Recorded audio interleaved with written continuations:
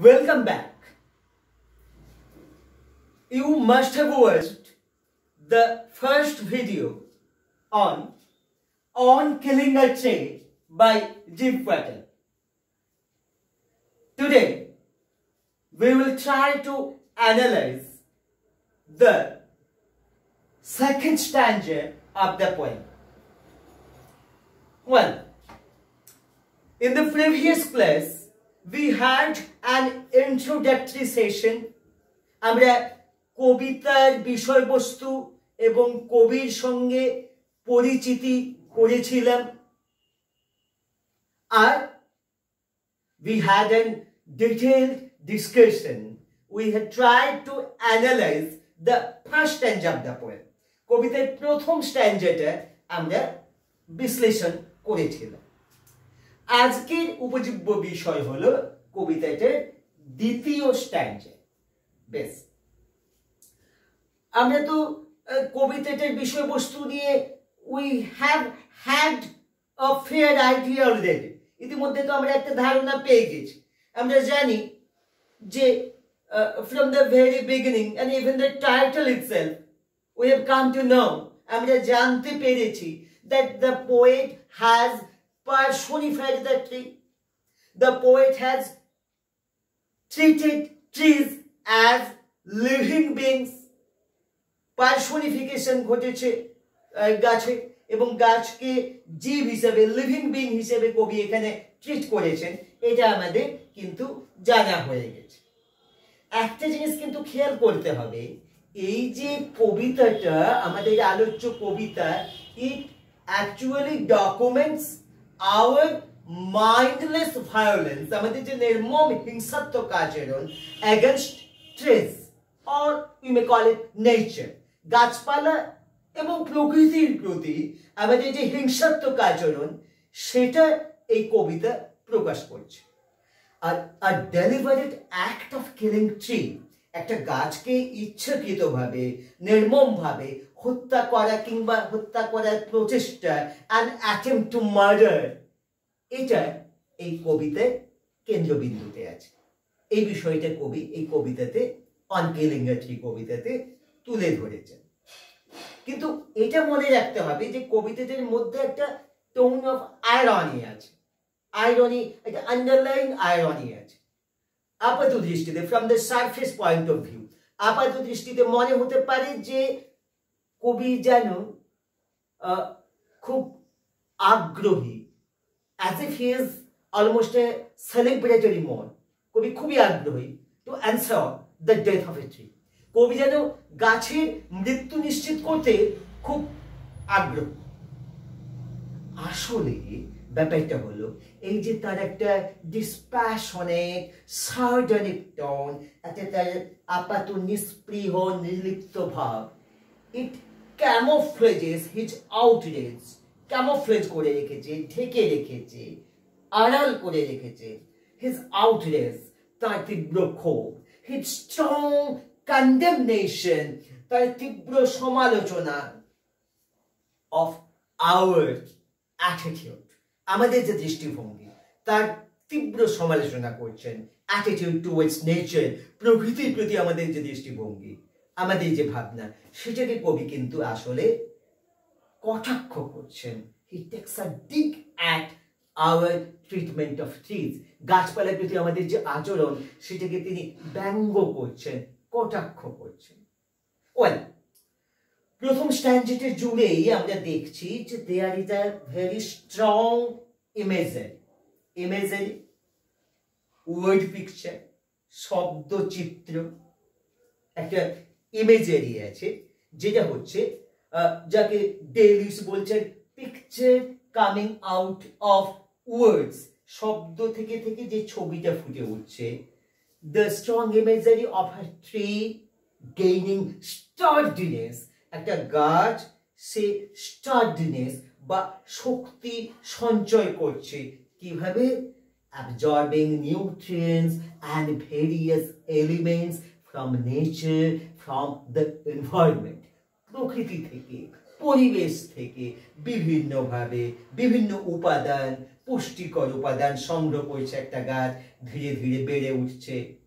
A picture of growth, a steady growth, একটা চমৎকার word picture, একটা কন্টিনিউড ইমেজারি, একটা চলতে থাকা একটা চিত্রকল্প আমরা লক্ষ্য করেছি। এও আমরা জেনেছি যে killing of a tree is not a very easy, simple matter. খুব সহজ ব্যাপার না। প্রথম স্ট্যান্ডাতেই দেখেছি ছুরির সামান্য আঘাত, the tree can withstand it. Actually, the resilience of the tree, the life force of the tree can withstand this attack. একটা গাছের মধ্যেকার যে প্রাণ শক্তি আছে, সেই জীবনী শক্তিটা প্রতিহত করতে পারে এরকম আঘাত।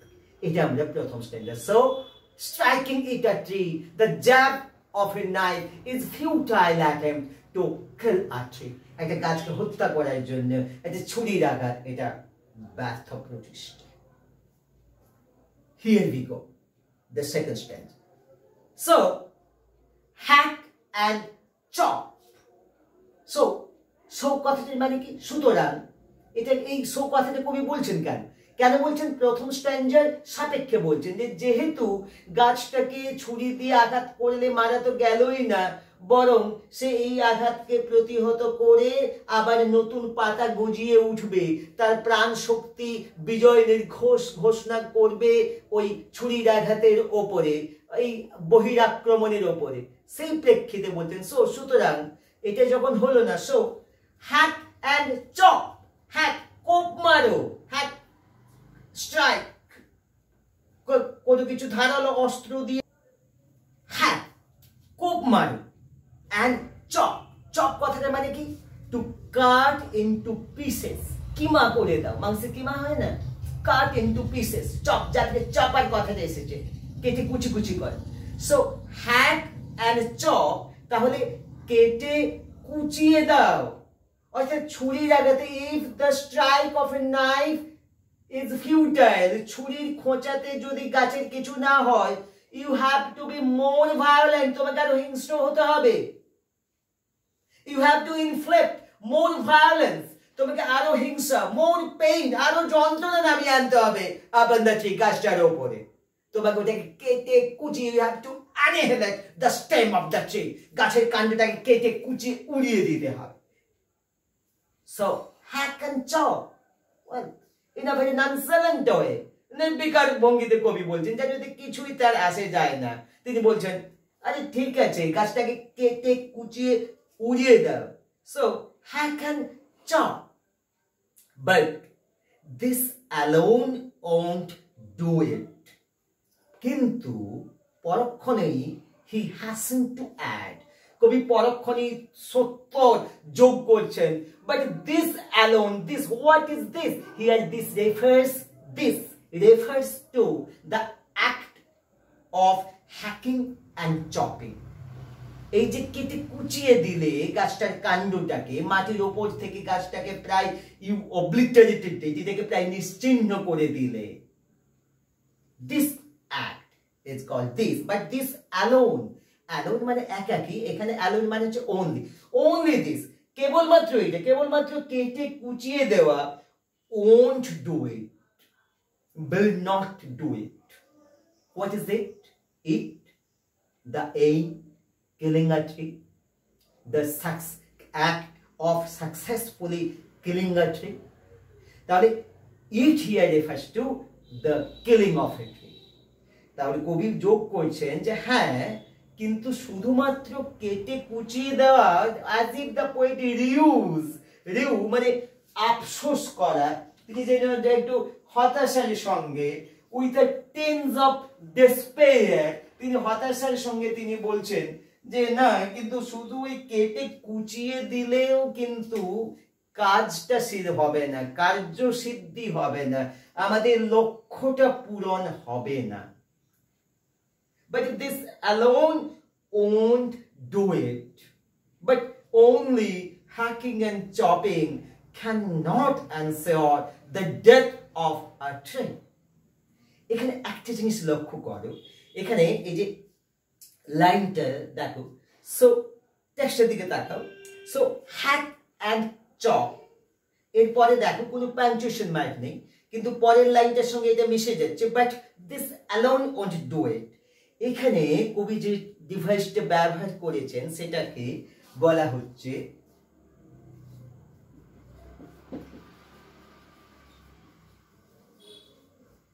enjambment. Enjambment. Enjambment. What is enjambment?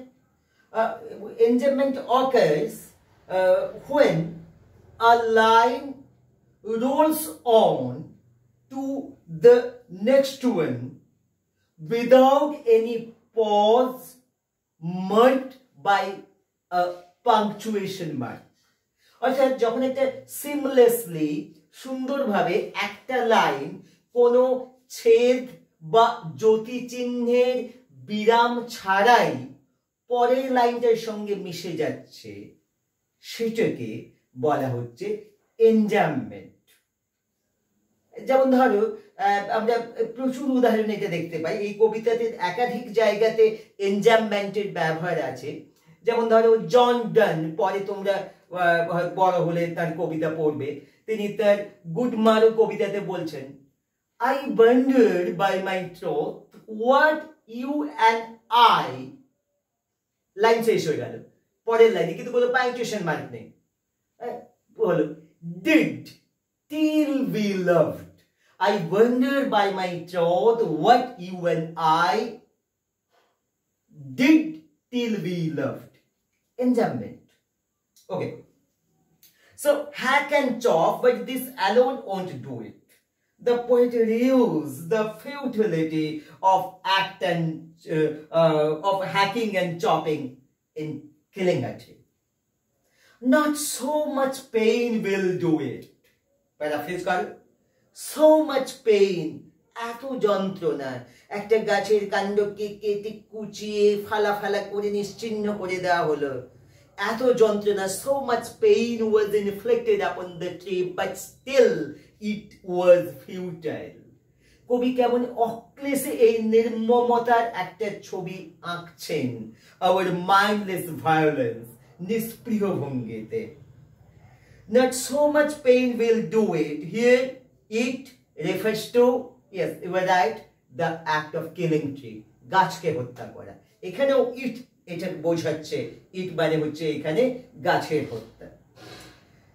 তাহলে কি হবে, গাছটা যদি মারা নাই পড়লো, গাছের কাণ্ডটা উপর থেকে নিশ্চিহ্ন করা হলেও গাছ যদি মারা নাই গেল, তাহলে কি হবে, ইয়েস, গাছটা মারা তো পড়বেই না, বরং the bleeding bird will heal। এই যে হিল কথাটা আছে, এটা তো HILL হিল নয়, পাহাড় নয়, HEAL হিল। এই হিল, এই ভার্বটার মানে হচ্ছে সেরে ওঠা, ভালো হয়ে ওঠা, রেকিউপারেট বলতে পারো, সেরে ওঠা, ভালো হয়ে ওঠা। The bleeding bird will heal। Bleed কথাটা কি, ব্লিডিং বার্গ, ওয়েল, ব্লিডিং বার্গ একটা চমৎকার phrase, a very beautiful expression। আমরা আগেই জানি কবিতাতে there is a recurrence of beautiful phrases and expressions। bleeding bird তেমনি একটা চমৎকার এক্সপ্রেশন। আচ্ছা, ব্লাড মানে হচ্ছে রক্ত, জানি আমরা, ব্লিড হচ্ছে ভার্ব, ব্লিড মানে হচ্ছে রক্তপাত হওয়া, ব্লিড। ওয়েল, সেলি যেমন তার ode to the West India বলছেন, I fall upon the thorns of life, I bleed, আমি রক্তাক্ত হয়ে যাচ্ছি, রক্তপাত হওয়া, রক্তাক্ত হওয়া, ব্লিড। ব্লিডিং বার্গ মানে রক্তপাত হচ্ছে এমন, প্রেজেন্ট পার্টিসিপল, রক্তপাত হচ্ছে এমন বার্গ। আচ্ছা, বার্গ কথাটা আমরা তো গতদিন মানে প্রথম যে ভিডিওটা, প্রথম যে ক্লাসটা, তাতে আমরা দেখেছি স্কিন হচ্ছে ত্বক, বার্গ হচ্ছে গাছের ছাল, হাইড হচ্ছে পশুর চামড়া, এবং প্রসেসড যে পশুর চামড়া হাইড সেটা হচ্ছে লেদার, আমরা জানি। তাহলে বার্গ এখানে সিম্পল গাছের ছাল, অর্থাৎ রক্তাক্ত গাছের ছাল। গাছটাকে কেটে ফেলার ফলে গাছের কাণ্ডটি কেটে ফেলা হয়েছে, তার ছালটা রক্তাক্ত হয়ে গেছে। তাহলে লক্ষ্য করো এখানে এই ব্লিডিং বার্ক এই শব্দটা, এখানে কবি একটা চমৎকার মেটাফর তৈরি করেছেন, মেটাফর আমাদের কাছে উপহার দিচ্ছেন। মেটাফর কথাটা কি? Comparison between two unlike objects where the words like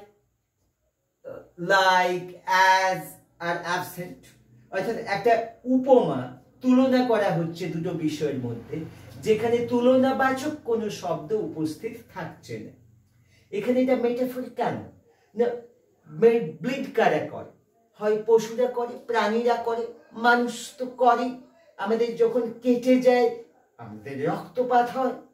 তাহলে একইভাবে গাছটাকে কেটে ফেলতে গাছের রক্তপাত হচ্ছে, অর্থাৎ কি না, গাছটা কেটে ফেলতে যে উন্ড অর্থাৎ ক্ষত তৈরি হয়েছে, WOUND, উন্ড, সেই ক্ষত চিহ্ন থেকে sap is oozing out of this wound.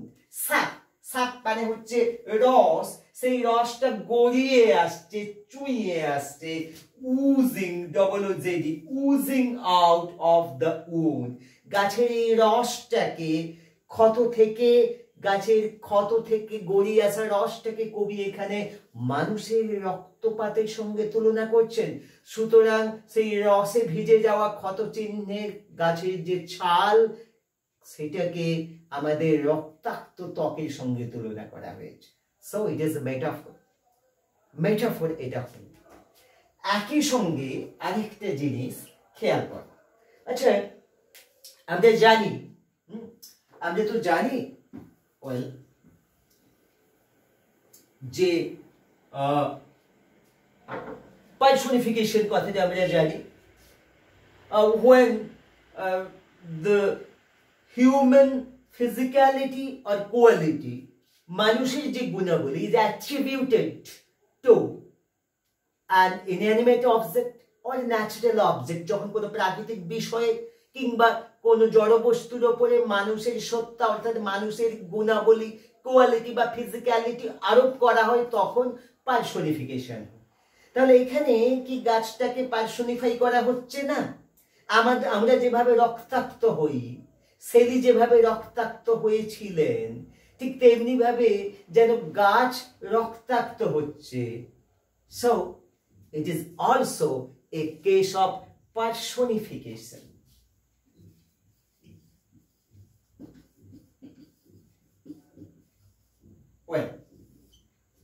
আবার আরেকটা ব্যাপার খেয়াল করো। আমরা জানি একটা রেটরিক্যাল ডিভাইস হলো, একটা রেটরিক হলো অ্যালিটারেশন বা অনুপ্রাস।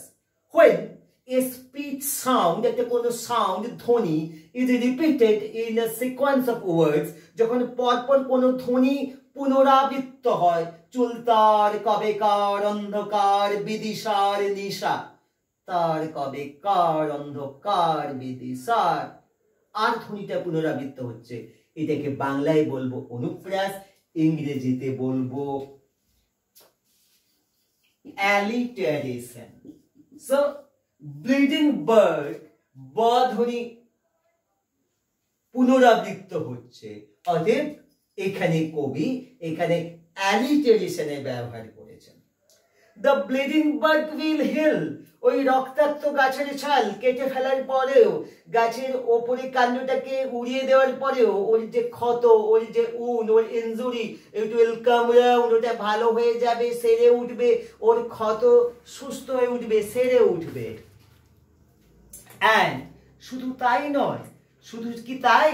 শুধু তাই নয়, and from close to the ground, close মানে এখানে ভার্ব নয়, ক্লোজ টু দ্য গ্রাউন্ড, কাছ থেকে, মাটির কাছ থেকে। কারণ যদি কাণ্ডটাকে কেটে উড়িয়ে দেওয়া হয়, তাহলে সামান্যই অবশিষ্ট থাকবে, তার রিমেইনিং পোর্শন একেবারে মাটির কাছাকাছি। সেই মাটির কাছ থেকে will rise curled green twigs, আমরা এটাকে যদি প্যারাফ্রেজ করি কি দাঁড়াবে? curled green twigs। টুইগ কথাটার মানে হচ্ছে প্রশাখা, বাংলাতে বলি না শাখা প্রশাখা, তাহলে প্রশাখা যেটা সেটা হচ্ছে টুইগ। এই টুইগটা কেমন? টুইগটা হচ্ছে কার্ড, কার্লি মানে হচ্ছে কোঁকড়ানো চুল হয় না, স্ট্রেট হেয়ার, কার্লি হেয়ার, কোঁকড়ানো চুল। কার্ড গ্রিন টুইগস, কোঁকড়ানো সবুজ প্রশাখা, ওগুলো রাইজ উত্থিত হবে। ইট উইল কাম আউট, প্রকাশিত হবে, বেরিয়ে আসবে মাটির কাছ থেকে, অর্থাৎ ক্লোজ টু দ্য গ্রাউন্ড, মাটির কাছে। গাছের যে অবশিষ্ট একটুকু অংশ রয়ে গেছে সেই কাণ্ডতে, একেবারে মাটির কাছ থেকে প্রায় তো নিশ্চিহ্ন হয়ে গেছে গাছটা, তাহলে যেটুকু অবশিষ্ট আছে, এমন অদম্য indomitable resilience and life force of the tree is, গাছের প্রাণ শক্তি এমনই অদম্য যে ওই অবশিষ্ট অংশটুকু থেকে আবার প্রাণ শক্তির পরিচয় দেবে ওই বেরিয়ে আসা, নতুন অঙ্কুরিত হওয়া, নতুন ওই অফশুটগুলো, যেগুলোকে কবি বলছেন কুঁকড়ে থাকা সবুজ প্রশাখা।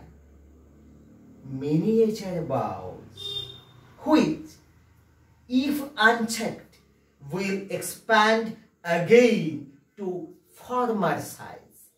Miniature boughs, কবি বলছেন ওই যে নতুন বেরিয়ে আসা কুঁকড়ে থাকা সবুজ প্রশাখাগুলো, ওগুলোকে কবি কি নাম দিয়েছেন? ওগুলো বলছেন মিনিয়েচার বাউস। বাউ কথাটার মানে কি? ব্রাঞ্চেস। দেখো, বাউ উচ্চারণটা হচ্ছে বাউ, কিন্তু বানানটা তো দেখছো BOUGH। আরেকটি বাউ আছে, সেটা হচ্ছে প্রণতি জানানো, অভিবাদন জানানো, মাথা নিচু করে অভিবাদন জানানো, সেটা হচ্ছে BOW, সেটাও বাউ, কিন্তু দুটোর স্পেলিং পুরোপুরি আলাদা। তাহলে ব্রাঞ্চ মানে গাছের শাখা, মিনিয়েচার বাউস। মিনিয়েচার কথাটার মানে কি? আচ্ছা, তোমরা যখন ধরো কোনো এক্সিবিশনের জন্য কোনো মডেল বানাও, সেটা তো এক একটা মিনিয়েচার ফর্ম, ক্ষুদ্র সংস্করণ, মিনিয়েচার এডিশন। কোনো একটা আর্কিটেকচার বা কোনো কিছু একটা ইনস্টলেশনের তোমরা একটা ছোট্ট সংস্করণ বানাচ্ছ, এটাকে বলা হয় মিনিয়েচার এডিশন। তাহলে মিনিয়েচার বাউস মানে দ্য প্রোটোটাইপস অফ বাউস। কোনগুলো? ওই যে নতুন অঙ্কুরগুলো বেরোচ্ছে, এই কেটে কুচিয়ে দেওয়া সত্ত্বেও সেটাকে অগ্রাহ্য করে কিছুদিন বাদে আবার নতুন অঙ্কুর বেরোচ্ছে, যেগুলো হচ্ছে কার্ল গ্রিন টুইগস, সেগুলোকে কবি আখ্যা দিচ্ছেন মিনিয়েচার বাউস। কেন কেন তিনি বলছেন? এই জন্যে বলছেন যে এগুলো হচ্ছে পূর্ণাঙ্গ যে শাখা, গাছটার যে শাখাগুলো ছিল, ব্রাঞ্চগুলো ছিল, তার এগুলো ক্ষুদ্র সংস্করণ, ছোট ক্ষুদ্র সংস্করণ, স্মলের এডিশন। ওগুলোই কিন্তু বড় হলে ওগুলো শাখার রূপ নিতে পারে। মিনিয়েচার বাউস, মিনিয়েচার আর্ট থাকে, ছোট ফর্মে ছবি আঁকা। কাংড়া চিত্রকলাতে আমরা পড়েছি মিনিয়েচার আর্টের ব্যবহার। মিনিয়েচার বাউ তাহলে ওই গ্রিন সবুজ ছোট্ট প্রশাখাগুলো, যেগুলো হচ্ছে মিনিয়েচার বাউ, ক্ষুদ্র শাখা, কেননা শাখারই ওগুলো ক্ষুদ্র সংস্করণ। হুইচ, যেগুলো কবি বলছেন যে ওটার মধ্যে, গাছটার মধ্যে এমনই অদম্য প্রাণ শক্তি যে ওইগুলো ইফ আনচেকড, চেক মানে এখানে প্রতিরোধ করা, প্রতিহত করা, যদি ওগুলোর ওপর হস্তক্ষেপ না করা হয়, যদি ওগুলোকে না আটকে দেয়া হয়, তাহলে কি হবে? হুইচ, ইফ আনচেকড, যদি ওগুলো অপ্রতিহত অবস্থায় থাকে, তাহলে ওর অগ্রগতি ঠেকায় কে? তাহলে those miniature boughs, that is those green prototypes of branches, those curled green twigs, যেগুলো সদ্য বেরিয়ে এসেছে, those have come out, যেগুলো বেরিয়ে এসছে, ওগুলো which if unchecked, যদি ওগুলোকে না ভেঙে দেওয়া হয়, যদি ওগুলোকে না আটকানো হয়, will expand again. expand, expand মানে হচ্ছে প্রসারিত হওয়া, এক্সপ্যানশন। আমরা জানি প্রসার, expansion is life, contraction is death, আমরা জানি। হ্যাঁ, ঠিকই বলেছো, হ্যাঁ, তোমরা জানো স্বামীজির কথা। তাহলে উইল এক্সপ্যান্ড অ্যাগেইন, ওই যদি প্রতিহত না করা হয়, তাহলে ওগুলো আবার প্রসারিত হয়ে যাবে। Those miniature বাউস, those টুইগস will grow up, ওগুলো বৃদ্ধি পাবে, ওগুলো বড় হতে থাকবে, ওগুলো তারা they will gain in length, তারা দৈর্ঘ্যে বৃদ্ধি পাবে। কিরকম? Two former side. ফর্মার মানে কি? প্রাক্তন। He is the former chairman of this company. তিনি এই সংস্থার, এই কোম্পানির প্রাক্তন সভাপতি, প্রাক্তন প্রধান, পূর্বতন বা প্রাক্তন, ফর্মার, আগে। তাহলে এখানে কি বলা হচ্ছে যে কবি বলছেন যে যদি ওগুলোতে হস্তক্ষেপ না করা হয় তাহলে ওই যে নতুন অঙ্কুরিত প্রশাখাগুলো ওগুলো কিন্তু আগের চেহারা ফিরে পাবে, which if unchecked will expand again, আবার বেড়ে উঠবে টু ফর্মার সাইজ, আগের চেহারা, আগের অবয়ব, আগের আয়তন। It will get back it's former previous shape and size. অর্থাৎ গাছটিকে যে নিশ্চিহ্ন করে দেওয়া হয়েছিল তার কোনো আর ছাপ থাকবে না, ওগুলো বেড়ে আবার গাছের শাখাগুলো প্রসারিত হয়ে যাবে, আবার গাছটি পূর্ণোদ্যমে তার পুরনো অবয়ব, চেনা চেহারায় ফিরে পাবে। এবং এইভাবে the tree will overcome this violent attack, এই হিংস্র আক্রমণকে গাছ এভাবেই সহজে প্রতিহত করতে পারবে। The life force, the energy, the resilience of the tree will help it overcome this violent attack, এই হিংস্র আক্রমণকে প্রতিহত করতে পারবে। অ্যান্ড তাহলে আমরা দেখছি as in the first stanza, যেমনটা প্রথম স্ট্যাঞ্জায় ঘটেছিল, যেভাবে ছুরির আঘাত proved to be a futile attempt, ছুরির আঘাতটা যেমন ব্যর্থ চেষ্টায় পর্যবসিত হয়েছিল, ঠিক তেমনি ভাবে এই আরো আক্রমণকে আরো তীব্রতর করা সত্ত্বেও, আক্রমণ আরো তীব্র হওয়া সত্ত্বেও গাছটির মৃত্যু সম্ভবপর হবে না, গাছটিকে হত্যা করা যাবে না, কেননা এ ধরনের আক্রমণ দৃষ্টান্ত এবারেও গাছের ওপরে তীব্র আক্রমণ ব্যর্থ হলো, গাছকে হত্যা করা সম্ভব হলো না, গাছ তার চেনা চেহারা, পুরনো অবয়ব ফিরে পাবে এবং এভাবেই হিংস্র আক্রমণে সফল হলো না। তো এখানে একটা জিনিস খেয়াল করো, মিনিয়েচার বাউস, এখানেও কিন্তু এনজাম্পমেন্টের ব্যবহার হয়েছে। আমরা যেটা দেখেছিলাম কিছুক্ষণ আগে যে a line rolls on to the next line seamlessly without any pause marked by a punctuation mark, কোনো ছেদ বা জ্যোতি চিহ্ন ছাড়াই একটি লাইন পরবর্তী লাইনের সঙ্গে সুন্দরভাবে মিশে যাচ্ছে এবং কন্টিনিউস দ্য আইডিয়া, এবং আইডিয়াটাকে, ভাবনাটাকে, মূল ভাবটাকে অব্যাহত রাখছে। তার আরেকটা নমুনা আমরা এখানে পেলাম, মিনিয়েচার বাউস, তারপরে কোনো পাঞ্চুয়েশন মার্ক নেই, পরের লাইন শুরু হচ্ছে হুইথ ইফ আনচেকড ইত্যাদি ইত্যাদি। So the tree will withstand such attacks. আমরা হিংসার, গাছের প্রতি আমাদের তীব্র হিংসার আরো একটি ছবি আমরা দ্বিতীয় স্ট্যাঞ্জাতে, দ্বিতীয় স্তবকে আমরা উপস্থিত হতে দেখলাম। তো আজকের মতো এটুকুই। আগামী দিন পরের ক্লাসে আমরা কবিতার বাকি অংশটুকু আমরা সম্পূর্ণ করব। Till then, good bye, have a good day.